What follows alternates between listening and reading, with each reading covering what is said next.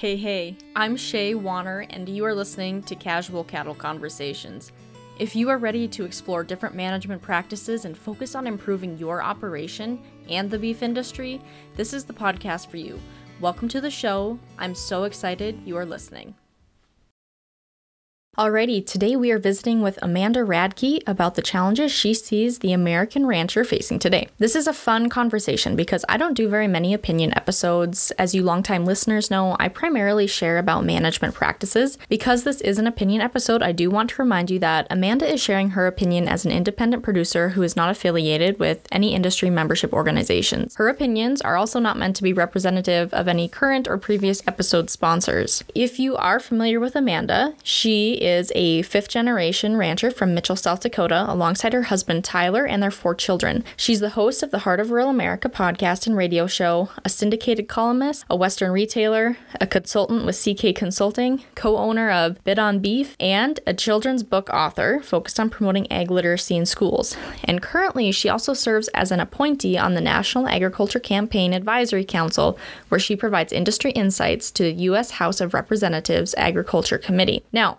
because it is an opinion episode, I am really curious where you guys stand as my listeners. I don't really get to know exactly who's listening, where you're listening from, and what matters to you. So after you listen to this episode or anytime you're thinking about it, please go to my website, casualcattleconversations.com, and send me a message about what you're thinking, what your thoughts are. Do you agree with what we talk about today? Do you disagree? I want to hear where you guys are at and what matters to you as listeners. So with that, let's visit with Amanda.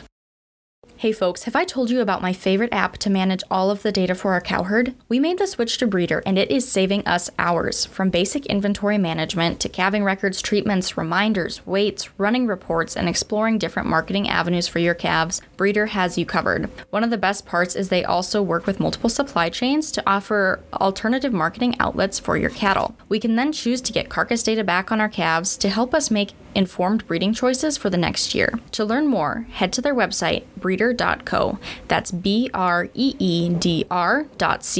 and the link is in the show notes. Well, it's an honor to be joining you today, and I'm just so proud of all the work you're doing and the platform that you've built. So excited to have a conversation with you today. Well, thank you. So, you are a woman who wears many different hats, and I've already read your bio for the intro, and you're well known within the industry already. So a lot of listeners probably already know exactly who you are.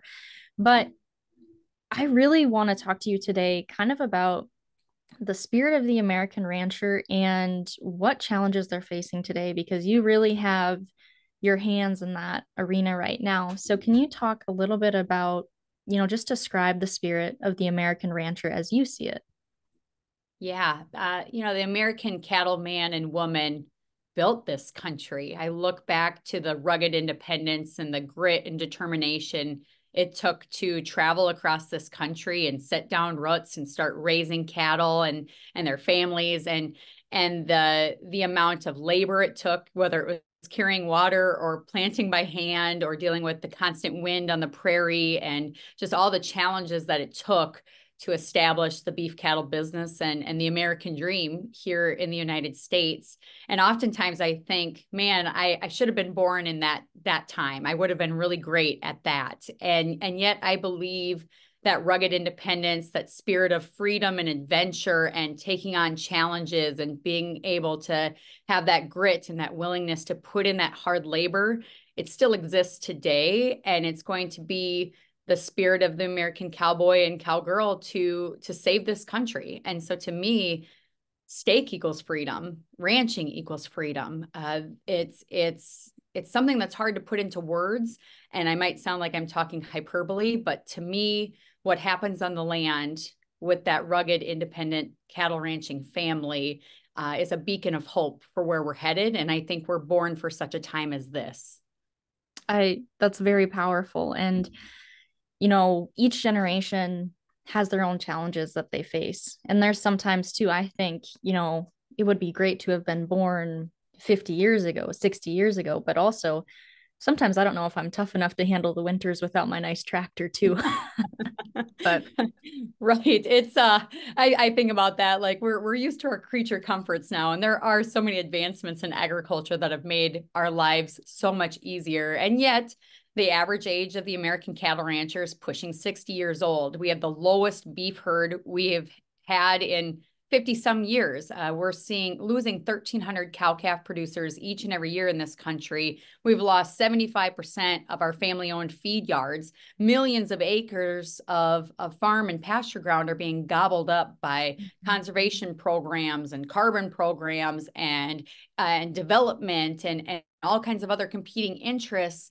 And so the amount of producers that are still on the land, that are willing to face all of these challenges, that are willing to stick through it all, it's getting fewer and farther between. And that's where we all need to get out in front and start fighting for our industry, fighting for our way of life, and really being our own best advocates, because there is no white and shining armor coming to save us. But for me, I've put all my chips on the American cattle rancher. I believe we have what it takes to overcome some of these adversaries. And and yeah, it's we can do it in a heated tractor too with running water. And that makes maybe the fight a little bit easier than what the pioneers had to deal with back in their time. yes and no, but they're different challenges. What we're facing today are ones that the pioneers maybe necessarily didn't. So before we dive into some of those challenges, which you did already mention a little bit, can you talk a little bit more about how you view your role in helping ranchers combat these challenges? You know, it's evolved over time. When I was 18 years old, my parents had told me do anything but be involved in the cattle business. And so in college, I lived all over. I lived in Washington, D.C., in Denver, in Minneapolis. I studied abroad in Argentina, and I saw the world. And with that, it opened my eyes to a lot of the things happening in the political arena that impact farmers and ranchers I loved back at home. And so one of the pivotal experiences I had was moving to DC as an 18-year-old farm kid who had never been on an airplane before.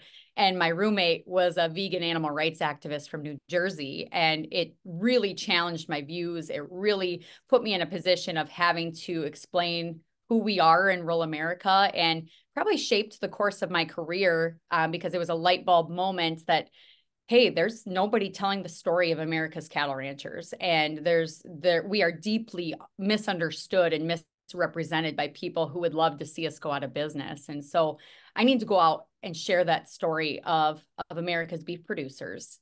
And then another thing happened to me in college. I was studying abroad in Argentina, and we were on a bus tour, and we were headed to Iguazu Falls, one of the most beautiful waterfalls in the world. And we were traveling overnight to get there.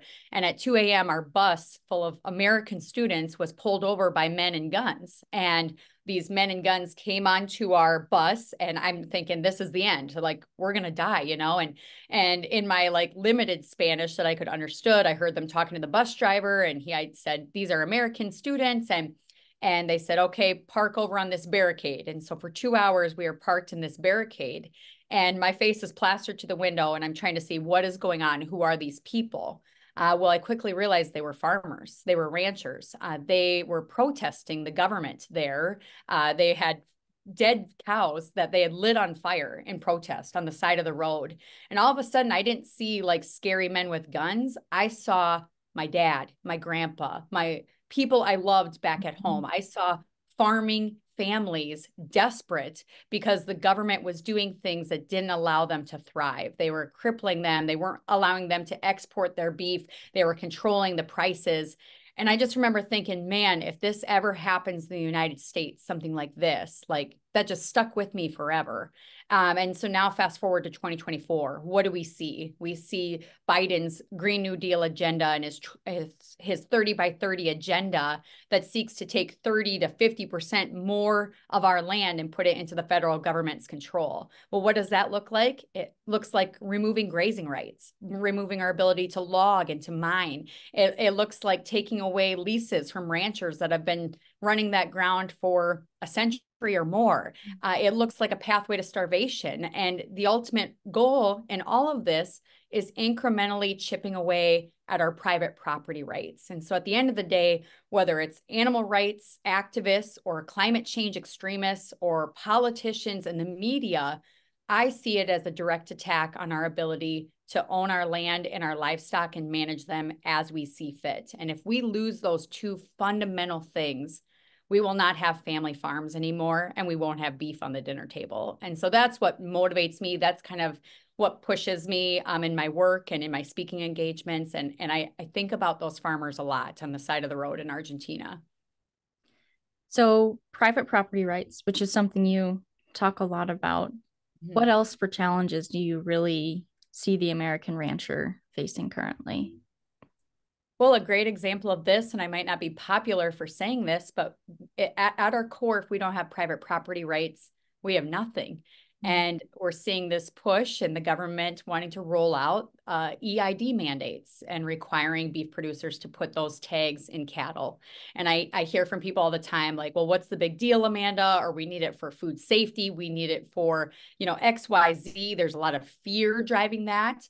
And what I see it as is an increased expense, increased labor, and me having to report my equity, my inventory, and have it tracked by the government that has basically deemed that cows are bad. And so I'm never going to advocate for building bigger government and putting the heavy hand of government on the necks of independent, rugged cattle producers. I see the EID conversation as we already have the ability to market our cattle as we see fit, to track our data as we see fit, to do biosecurity measures if we would like by putting in EID and having that traceability. But the second you get the government involved in a mandate, to me, that aligns with directly my overall mission, and that is protecting private property rights, that my cattle are my cattle, yours are yours. And in the competitive market, we should be able to manage those assets and market them as we see fit. And right now, individual producers are able to use those EIDs and to directly market to feed yards who are willing to pay a premium because they have that information and data. So not only are we mandating it on producers that don't have the labor, the resources, the time, or the money to do these things, but we're also devaluing the folks that were incentivized to do it in the first place. And so I'm all for free market capitalism. And that to me would be a very prime example in the beef cattle industry where I think we're dramatically veering away from that free market and free will in the cattle business. So with that, so you've talked private property rights, you've talked about mandates, but earlier you mentioned about how the average age of the American farmer and rancher is increasing. And in a sense, that almost makes it harder for younger people to get involved too when there's less acres being or available for farming and ranching. Plus, I mean, there's a lot more with that. It's expensive to get us started in. It really is.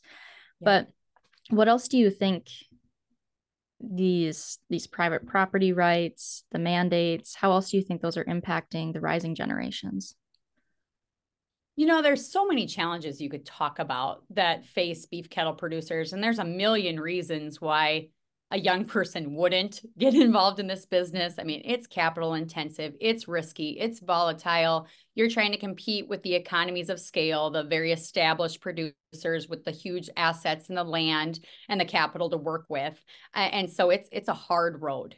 However, my podcast, The Heart of Rural America, was inspired by the people I was meeting on the road speaking. I speak at cattle conventions and women in ag events, Farm Bureau, Farm Credit type events, about 50 a year. And everywhere I go, I'm meeting first generation farmers and ranchers who are making a go of it. And they're not following the preconceived traditions and notions that we've known for generations.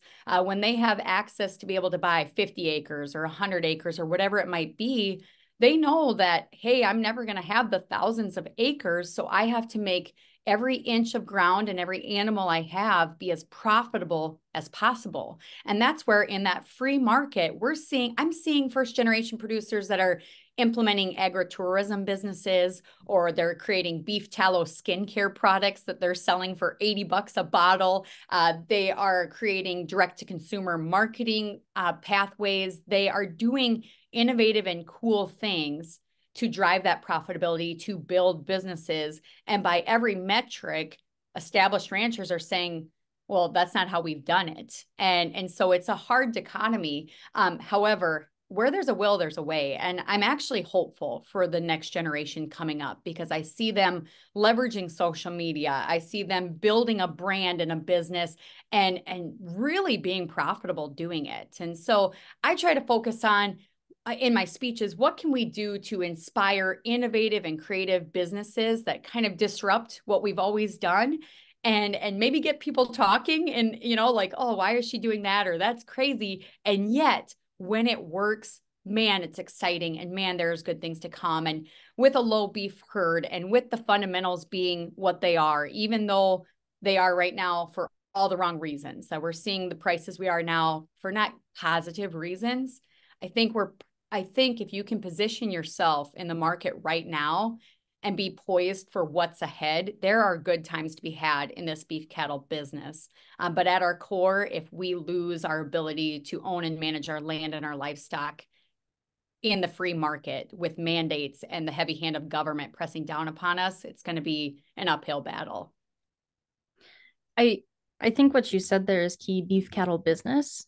And I think that's a mindset shift that I appreciate seeing, especially with people more my age or even just a little older than me, and even some of my parents and their friends too. But really, that mentality of this is a business. And with that, you talked about the success of first generation farmers and ranchers who might be on a smaller scale, but they know their customer and they really focus on serving them in a lot of ways. And I think that makes a huge difference too.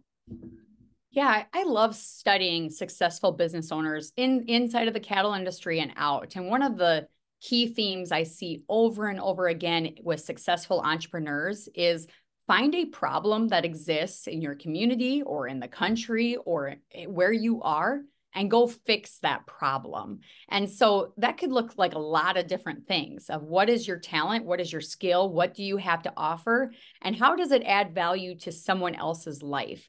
Because I think sometimes we've been sold this bill of goods that raising cattle is just a great lifestyle, which it is. I have 4 children. My husband and I love raising our kids on the land. It's a beautiful way to live. However, this is a tough business and we're working nonstop. I mean, after we get off the phone here, we're putting in embryos for recip cows later today. It's going to be an all-day thing. We're going to be outside. And so if you're putting in all these long hours, at the end of the day, you're sacrificing other things. And so it has to pay. This business has to be profitable or it's not that buzzword sustainable, right? And so what can you do to leverage the marketing opportunities that you have, to use your network of peers in this industry to help you along the way, to help you skip over some of the costly mistakes that can be made in this business? Because when you make a mistake in the cattle business, it's not a few $100s lost, it's tens of thousands of dollars lost, right? If you make the wrong decisions. And so having a great network of mentors, being willing to try things that haven't been done before, and maybe forgetting the conventional of this is how we've always done it. I think those things will serve savvy entrepreneurs and cattle producers well in the years to come. Okay, so Amanda, you've already touched a little bit on like what you're doing, how other producers can take action, but what else do you have up your sleeve? Because I know you've always got something else brewing. Yeah. And so I have an exciting new project coming out that I think really aligns with my whole mission of letting independent cattle producers in the free market get paid for the work that they're doing. So along with some strategic partners, I work with CK6 Consulting in the purebred Angus business. In the last 5.5 years, CK6 has done $150 million in cattle sales through price discovery in a live auction setting. And Chris Earl, the founder of CK6, who is such a dear mentor and friend of mine as well, and such a blessing to work with him, but he's had a lifelong vision of taking that auction concept and that cowboy way of doing business and applying it to beef sales. And so in the last 6 months, we've done 4 different beef auctions, just as kind of a pilot test with a participating auction or a participating ranch, Texas Beef House. And in the last 6 months, we've averaged just over $31 a pound across the board on this beef. And we've realized that when you can take the beef to the general public and let them determine the price, you're not putting a cap on what it is worth. And so Bid on Beef is the platform. We're going to work with ranchers from all across the country. We're really focusing on a high quality, high marbled, great beef eating experience. And so we're carefully vetting the producers. They have to be working with a USDA shipping facility. They have to be able to ship across the country. And the platform rolls out June 1st. And basically, we're going to have auctions every week. And so one of our first auctions is going to be out in New York, and we're going to be selling to consumers in Rochester and Buffalo and New York City. And the really cool thing is we're putting the consumer in the driver's seat where they can pick the ranch, they can pick the cut of beef, and they can pick the price. And it's a vulnerable position for the beef producer to be in, of course, because you could sell the beef for way high or you could sell it for under the money. But for us, it is a way to bridge the gap between producer and consumer. It's solving a problem that producers have, because when I say, oh, there's money to be made if you go direct to consumer, well, how many ranchers actually have time to go sit at farmers markets every Saturday or sell steaks online every single day of the week? But in 90 minutes, we could sell a couple thousand pounds of beef. You ship one day, you have happy customers, and hopefully happy ranchers that are getting paid a premium for their work. And so excited to roll that out. And we'll be talking about that plenty in the months to come. But the website is bidonbeef.com. That is super cool. Yeah. Super cool. Do you have cool season pastures that you wish you could graze in the summer? Or maybe you graze corn stalks but wish that ground could provide a little extra nutrition? Or perhaps you watch your fallow wheat acres bake in the sun all summer, providing no additional income. For all these situations and more, at Green Cover, they've got the seed and expertise to get you covered. They listen to your needs to design a custom seed mix that works for your unique situation. They grow over 60% of their inventory through contract producers, and they deliver it right to your door, no matter where you are at in the country. With over 120 species in stock, from sorghum sedans, millets, and cowpeas to oats, rye, clovers, and peas, they have everything you need to keep your ground covered and feed your livestock. Reach out to their expert sales team to get a quote today or visit their website at greencover.com. Okay, Amanda, so I want to go back and, talk about the challenges we're facing as ranchers. When you see ranchers being proactive in trying to make a difference, what are some of those actions they're taking? I think being proactive means taking ownership of the results. That so often in the cattle business, we're focused on the day-to-day operations. In my speeches, I talk about that as the operational, the tactical. I've got to feed hay, I've got to fix fence, I got to breed cows, I got to put up hay. I got to do all these things, plant and harvest. That keeps us really focused with our nose to the ground. And obviously, the business falls apart if we're not executing the labor required for the cattle operations we have. However, I think it's really important, and the ones that are seeing the big picture, they're taking on their own time and their own dime to get involved, to go testify in front of their legislative bodies, to write letters to the editor, to do interviews, to share with other people, to engage in groups or organizations that can help. They can link arms and fight side by side. They see that this is a moment in time where incrementally we are losing our freedoms to farm. And if we do nothing, if we are apathetic, the story will be told for us. The results will be written by someone else. And I think that's why I said I think we were born for such a time as this, because if it's not us, then who? And so really, my goal when I'm speaking on the road is to activate producers to say, you have something to offer this industry. You have a voice, you have a story, and you can make a difference. And chances are along the way, while you're making a difference, you can also build a very profitable, value-added, marketable cattle business that will create pathways for your kids and grandkids and future generations to come. I appreciate that. And when I think of the cattle producers that I look up to, it's the ones who are taking the time away from their operation, no matter how hard, to find ways to testify be involved, reach out, and share that voice in ways that matter to them. Yeah. Oh, and I could give you a good example of this. In South Dakota, there's a carbon sequestration pipeline that wants to come through. It's a multi-state project. It's foreign owned and a privately owned company, and they want to use eminent domain for their private gain. And a lot of our politicians have been bought off in the process. There's millions of dollars being spent in our South Dakota primary and our elections to make sure the votes go their way. And yet I locked arms with grassroots citizens, landowners, farmers, and ranchers who have never been involved in the political process. They just want to be left alone. They want to raise their families and take care of the land and be stewards of our natural resources.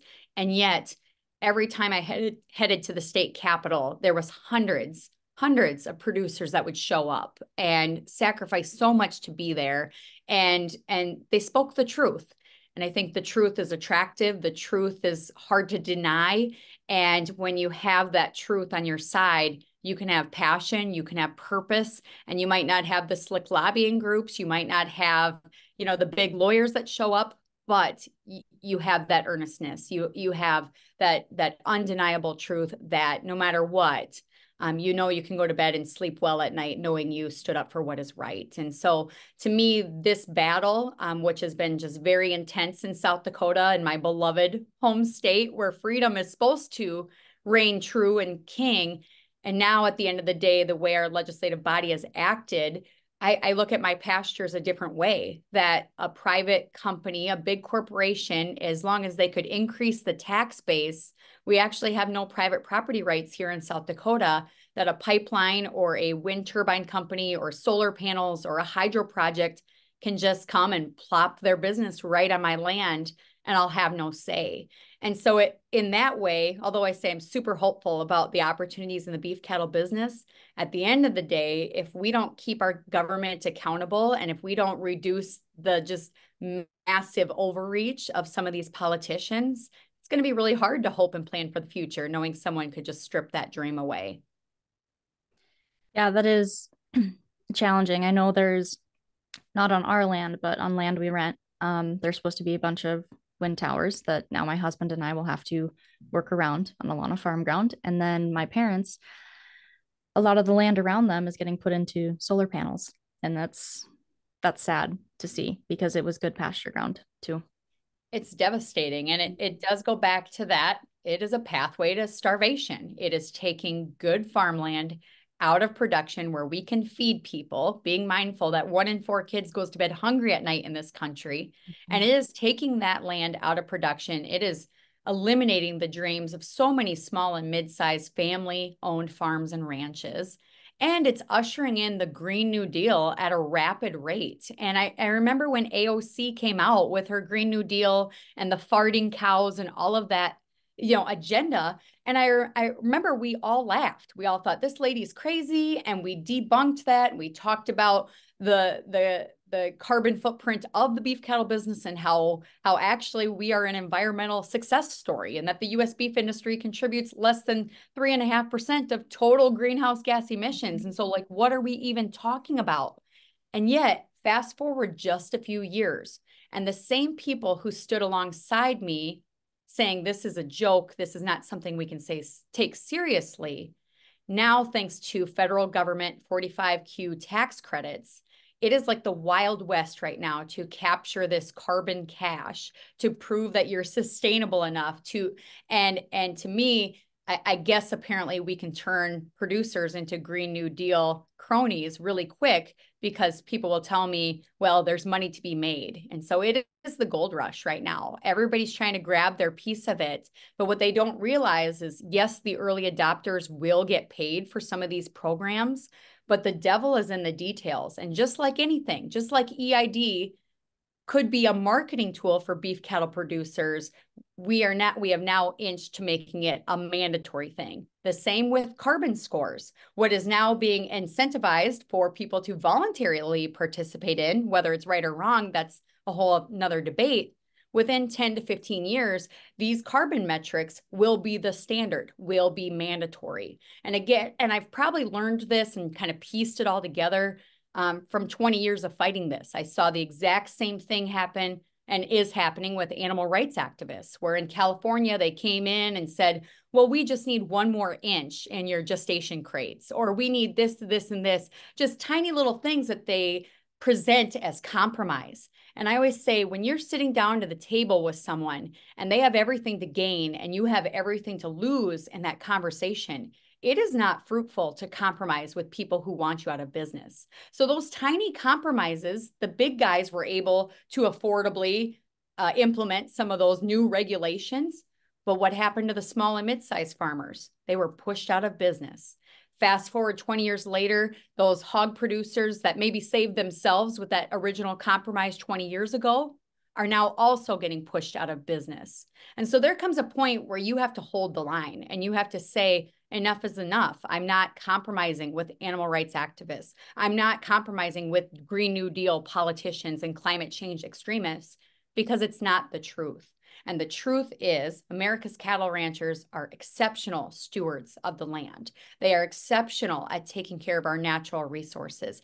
And they take a beef animal and utilize feedstuffs that would otherwise end up in landfills. They utilize grass that would otherwise turn into a wasted desert, and they convert it into the most nutrient-rich, powerful superfood in the world with 100+ byproducts. And we have that story to tell, and yet we're too busy debating with people and compromising with people that want us out of business. It doesn't make sense to me. And sometimes a lot of that fighting is within the industry too, between beef producers, because there might be people, in fact, there probably are people listening to this who might disagree with what you've shared today. I mean, Totally. that's just, there's people all over the board, right? There is. Yep. So, but with that, because people can disagree, people can have different thoughts and goals for their operations, and that's fine. We all have those. And that's part of what makes us America too, in a lot of ways, is we can have those different opinions, although the truth is the truth. What core issues do you think we can come together on, though, even if we do have differences in opinions on a lot of things as beef producers? Yeah. So as you're talking about that, I'm thinking of specific people that really might not like what I have had to say in this interview. And I guess I'd like to take the time to set the record straight, because there's been a lot of misconceptions or things that people want, because I've been very public on these issues for almost 20 years. Many people might know me from writing for Beef Magazine for 13 years, 4 blog posts a week. So I talked a lot about a lot of these issues, really, when I first was getting started in this industry. And people want to pigeonhole you, right? They want to say, oh, she's an NCBA gal, or she's an RCAF gal, or whatever. But for me, I made a very conscious decision early on in my career, because I wanted to be a speaker, and I wanted to look at all issues, not based from the lens of an association or an organization or a board of directors, but from the lens of an independent cattle producer that's just studying the issues. So I made a conscious decision early on not to join any of the trade organizations. I've spoke at all of them: U.S. Cattlemen's, RCAF, and CBA. I understand the nuances and the division and the disagreements within our industry. I get that.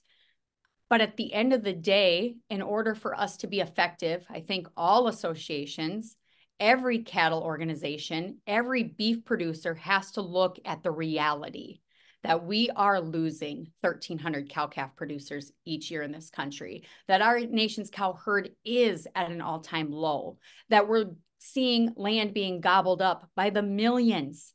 What are we doing to protect the individual farming and ranching family? What are we doing to keep producers on the land and to keep beef on the dinner table?